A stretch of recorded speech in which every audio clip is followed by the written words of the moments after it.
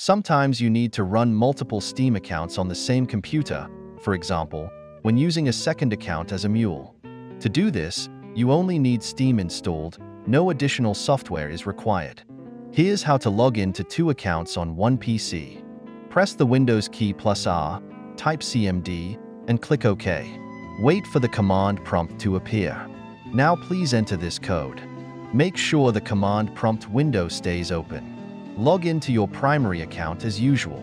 To launch your primary account, type the following command in the command prompt and press enter.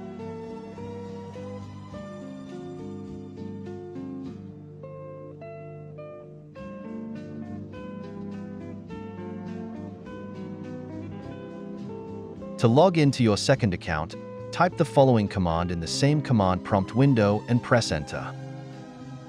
Wait for the account selection window to pop up.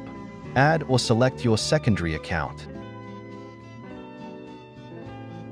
Now you've successfully logged into 2 Steam accounts on one PC. Thanks for watching.